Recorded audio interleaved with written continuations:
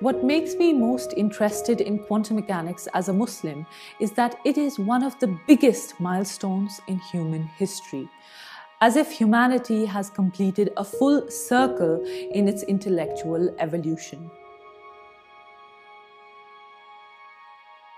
Why? Because the description of the universe that quantum mechanics gives us is not new. Rather, it is a very old and ancient mystical description of the universe.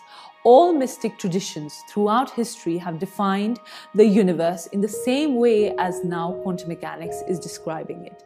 This to me is very remarkable, because when you have people in the past saying something purely based on their intuition, their scriptures, their mystical experiences, and then which this is confirmed by other people in the future using completely different tools of mathematics and experimentation, what that means is that they in the past were all right, and what is being reiterated is the truth.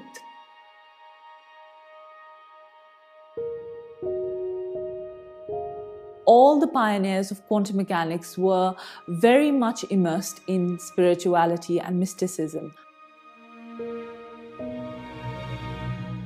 Max Planck, the one who started the quantum revolution, was an ardent Christian. He is famous for saying consciousness is the most fundamental thing to the universe. Matter is derivative. Werner Heisenberg, famous for the Heisenberg uncertainty principle, Erwin Schrödinger, for the main equation that we use in quantum mechanics, Hermann Weyl, who developed gauge theory, which is now extended to what we call string theory.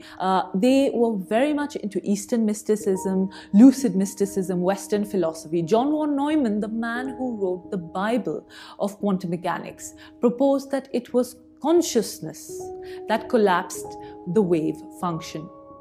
Now, in the Muslim world, which happens to be the last of the distinguished mystical traditions, we had 900 years of Islamic science, cosmology, astronomy, etc. And many a times there were mystics who were writing about physics and cosmology, and there were physicists who were deeply immersed in spirituality and mysticism. In fact, the Islamic atomic theory, which is Ash'ari atomism, it was actually formulated by theologians and mystics. So now for me, coming from that tradition, quantum mechanics is just new language to express an old field, an old concept.